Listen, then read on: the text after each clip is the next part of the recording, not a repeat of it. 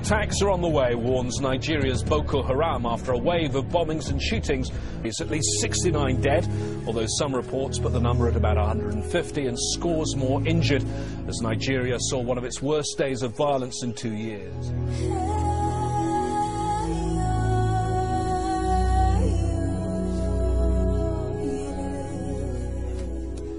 A suicide car bomber detonated his explosives outside a major church in Jos on Sunday, killing 3 people and wounding 38 others in the central Nigerian city.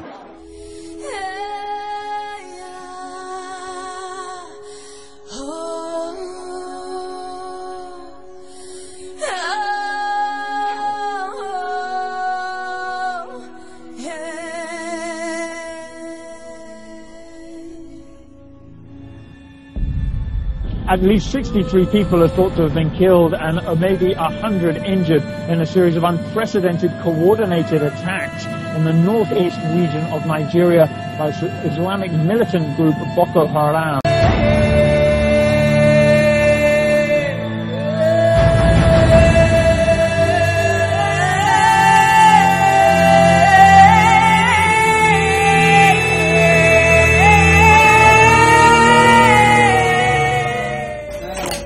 It is so sad to see a great country fallen by the act of terrorism. I have to see with my eyes the pain and havoc caused by the bombings, and I sympathize with the citizens who have been affected by these killings.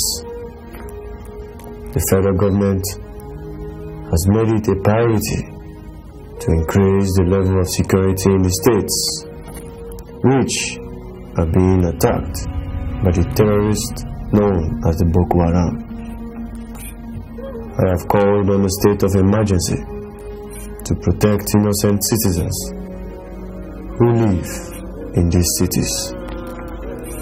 Our country will not be divided. It is our duty as the government to protect our people and bring peace to the country. One Nigeria. What? Dead. My family is dead. My family is dead too. People keep sitting and keep watching us as we die in numbers in the newspapers. Halima. The president keeps talking, sympathizing with us. Halima. Our lives are over. Halima. My family is dead. Halima. My school is gone. Halima. We need help. Help. Help.